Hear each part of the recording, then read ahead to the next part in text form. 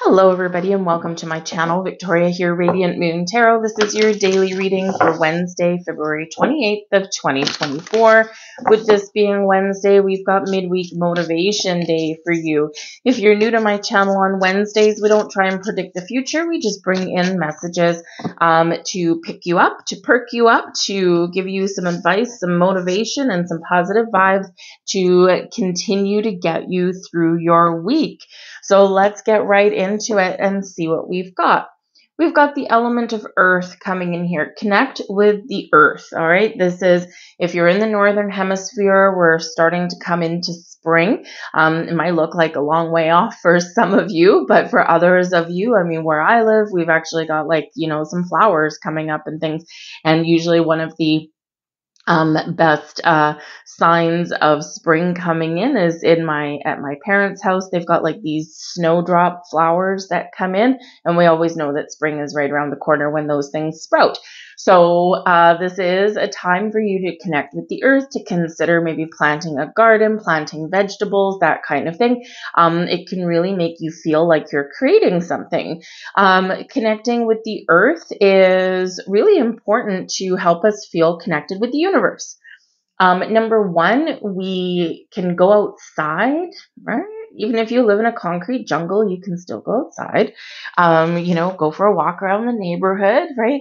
But when we connect with nature, when we do go outside, we feel more grounded. We feel at one with the universe, and we also feel a little bit more in alignment with our ability to harness all of the energy of the universe, the abundance of the universe, and turn it into something real, something we can touch and feel, and something, hopefully, in some cases, that we can take to the bank, right? So get out in nature and connect with nature. It'll help you clear your head, and it can really kind of, in some cases, be a little stress relief.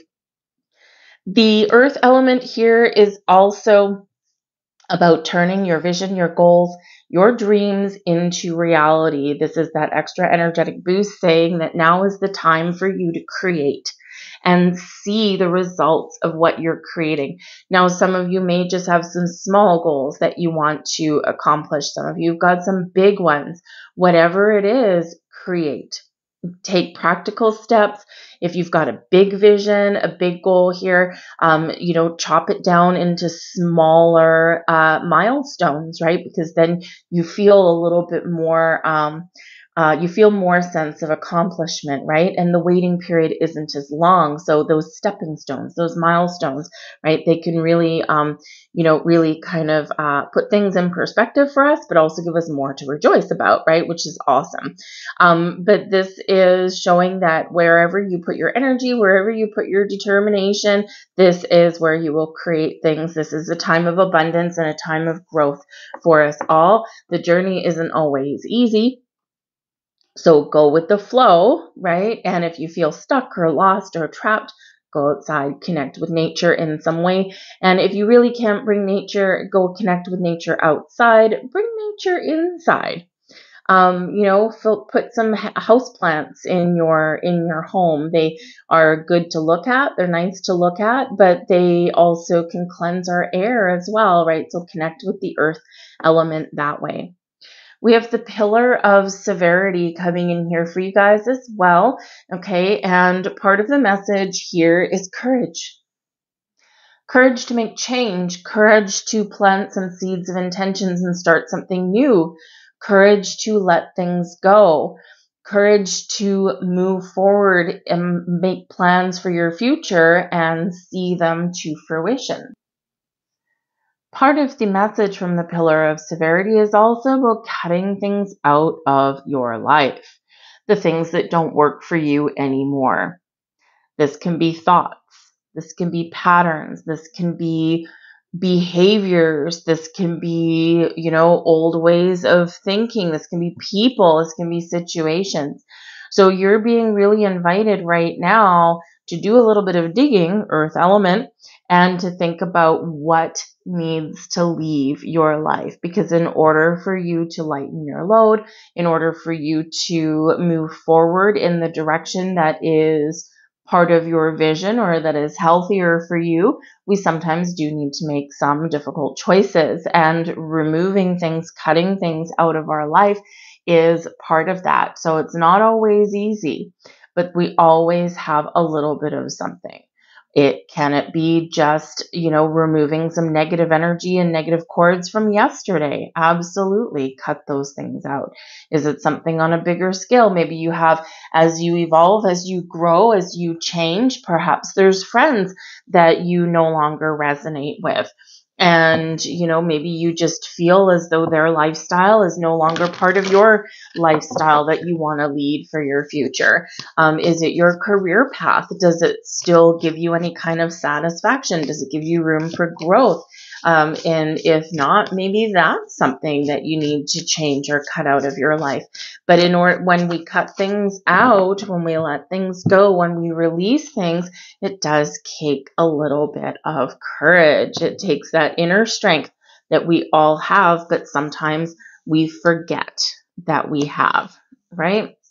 So believe in your inner courage, believe in your strength, all right, and let some things go. Release them from your life. The back of the deck, we have Mizan coming in here, and this is card number 20. It relates back to the Judgment card. The Judgment card is digging below the surface, is seeing what is hidden, recognizing the things that we need to make a decision about. Do we keep something? Do we let something go? Do we revive something? Can we forgive and heal something? It's all about this final judgment, this big decision to get ourselves prepared for the next stage of our journey, for the next stage of our cycle, maybe to start something new and have a fresh start. Maybe it's to, overcome a milestone, right? Also known as obstacles in our path, right? Sometimes we need to go back to the drawing board a little bit, or sometimes we need to recognize what's broken and see, can we fix this? Can we heal this? Can we move past this? And if so, great, because what doesn't kill you makes you stronger, essentially. So, so it's really important to embrace that energy of seeing what is hidden, seeing what is holding you back, digging, getting out your little shovel and digging deep beneath the surface, because there's something here that might be beneath the surface that needs to change or that needs to go. We do have the Eight of Swords, and this can show there's something restricting you in some way. Now, sometimes this can be our way of thinking, right? Our thoughts, right? Our thoughts become things, and we don't want our Eight of Swords to become things, because this is a trapped energy, a stuck energy, a restrictive energy. We're hiding, we're fearful, we're afraid, we're not breaking out of our comfort zone. Something is holding us back in this energy. So whether it's external forces at work that are restricting you and you don't have the freedom that you need, that you're looking for, the freedom of expression, the freedom of speaking your truth, right? The freedom of being you, right? Are you hiding behind a mask? Are you hiding behind something, right? And perhaps that's the thing that needs to go. The Eight of Swords is often fears. We can talk ourselves into something, but sometimes it's a lot easier to talk ourselves out of it, right? And retreat back into our comfort zone. So what are you afraid of, or what is kind of making you retreat back into yourself, into your shell? And the Eight of Swords says here, there's something here we've got to break away from. And this is your time to do it. Because on the other side, we've got the Daughter of Coins. This is the Page of Pentacles, right? You could be learning something about yourself if you take a step back, and maybe it's going out and connecting with earth, right? Daughter of Coins, earth energy, right? Page of Pentacles, right? So earth energy, hello. Okay, time of planting those seeds, time of growth, time of abundance, right? But also time of connecting, right? Connecting with all the abundance that the universe has to offer. But in this energy here, the Daughter of Coins is very open to information, to knowledge, is an energy of growth here as well. And, so you are planting those seeds. There are things coming to fruition for you. There is growth on the table for you. Perhaps there's new beginnings out there for you, but we need to, know what we want, or we need to recognize where we need a little bit of a breakout, and then nurture ourselves along our path. Nurture yourself, nurture your goals, nurture your dreams, because this can show here in this energy your ability to manifest things into your life, your ability to create that growth that you're looking for, your ability to make money, have a fulfilling job, right? All these practical things that are part of being human. So I think here there's also a little bit of understanding. And when we do dig deep, when we do look behind the scenes, when we are really honest with ourselves, right, this does bring us growth and wisdom here, and knowledge of where we've been hiding or what has been holding us back, right? So this is a time of breaking free. This is a time of finding our true selves, and this is a time of growth for a lot of people, but we've got to go through these painful processes along our path. But remember, we've got the courage to do that. What do you want to start new? What do you want to change? Where do you want to see growth? What do you want to manifest in your life? All of this is really activating for you now. But you need to trust yourself. Seven of Swords. You need to trust yourself on your journey. The Seven of Swords can be, kind of hiding yourself away a little bit. It can be about trying to figure out, what do I want? Where do I go? Right? The Seven of Swords, if we aren't clear and if we're not confident and if we don't trust ourselves to make the right decisions or to speak our truth, right, then we're going to hide in shadows. This is going to restrict us right here. And we don't want that, right? We want this Daughter of Coins. We want this freedom. We want excitement. We want to look at the future with a vision, and we want to be happy to participate in it. So with this Seven of Swords, this can represent, because it can represent lies and deceit and betrayal and things like that. But we quite often do, kind of have that going on within us, right? Because if you're not trusting yourself to make change or to make a choice, right, then what are we in the Seven of Swords? You don't trust yourself, right? You might be lying to yourself about something.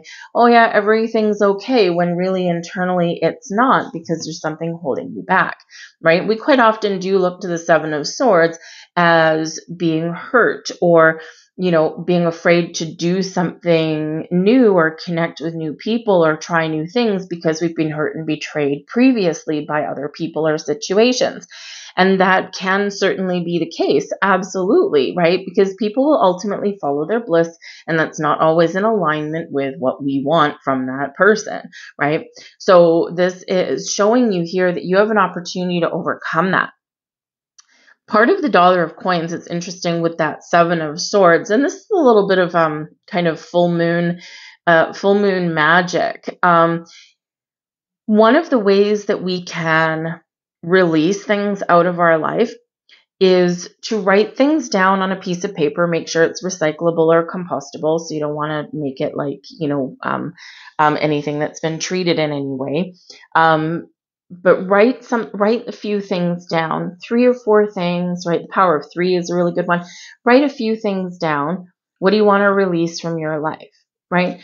Write those down, fold up your paper, meditate on it a little bit. By the light of the full moon, bury it. Bury it in your garden. Or actually, the even better actually is bury it in someone else's garden, right? So because things we want to release, we want to get it away from our house, right? And that's why I say use something that's that will break down back into soil. But write it down, go plant it somewhere away from your house, and forget about it.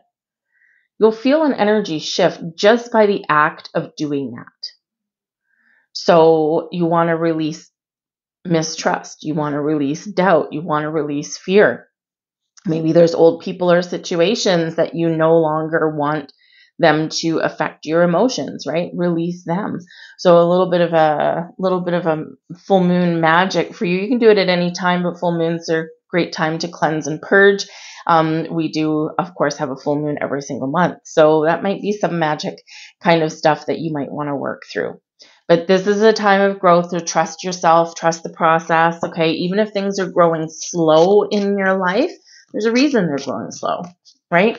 We need to savor the moment. We need to embrace the experience. And, quite often things that we are attracting into our life, you know, we do kind of need those little stepping stones, right? It's like walking up a